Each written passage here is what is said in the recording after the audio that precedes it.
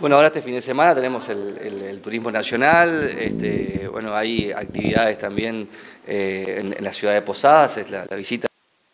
Creo que va a mover mucho el turismo interno, fundamentalmente. Estamos viendo una gran cantidad de gente que está consultando los horarios, todo eso. Creo que eso va a generar un movimiento importante.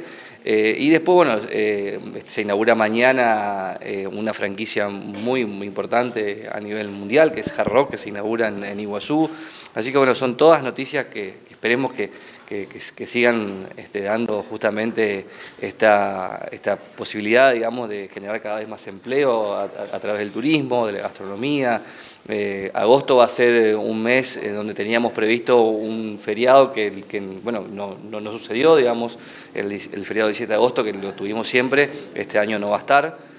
Así que bueno, vamos a tener que fortalecernos con eventos, con actividades, con congresos, y también después ya viene el mes de la fiesta, ¿no? En septiembre antes ya arranca la fiesta del inmigrante, la fiesta de la flor, la fiesta del litoral, la yerba mate, todos eventos que siempre fortalecen mucho el movimiento turístico de la provincia y también el turismo nacional. Referenciando el movimiento, ministro, ¿cómo ha sido la semana de invierno para la provincia? Bueno, ha sido muy buena. Ayer veíamos, más allá del informe nuestro, siempre también vamos fortaleciendo y recuperando datos de ANAC, de los informes de migraciones, que son todos parte, digamos, del observatorio turístico. Y bueno, justamente CAME ayer también lanzaba su propio informe, decía Misiones estuvo entre las 5 provincias más elegidas, un nivel de ocupación que fue arriba del 86% durante todo julio.